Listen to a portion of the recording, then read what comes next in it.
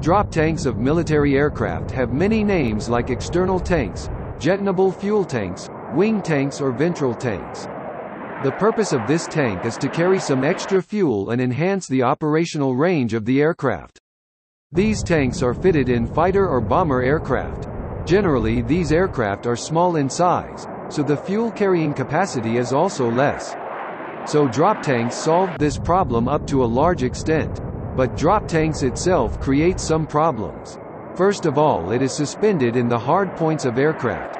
Those stations cannot be utilized for carrying armament stores, thereby reducing the fighting capabilities of aircraft. When drop tanks are fitted, it increases its radar signature, means it can be easily picked up by enemy radar as aircraft's surface area has increased. Drop tanks reduce the maneuver capacity of the aircraft. It creates some extra drag, therefore more fuel consumption.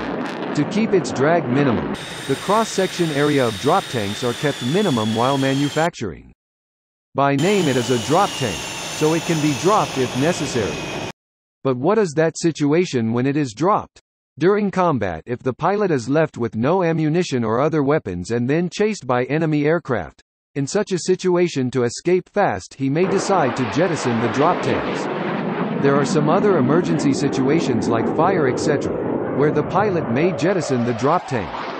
Now drop tanks are empty and very light as fuel is always consumed from drop tanks in the initial stage of flight. So if they are simply released, they may fly and hit the rear portion of the aircraft due to high airstream. This problem is more complicated when a drop tank is fitted in the fuselage, in between the engines.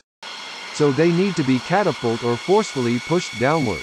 It is done by means of gas pressure produced by firing an electrical cartridge. This is the electrical cartridge. This is the firing chamber and this is the piston to push the drop tank. This complete assembly is fitted inside the drop tank pylon. At time of release, the piston will push the drop tank. This is how a fighter aircraft jettoned its drop tanks.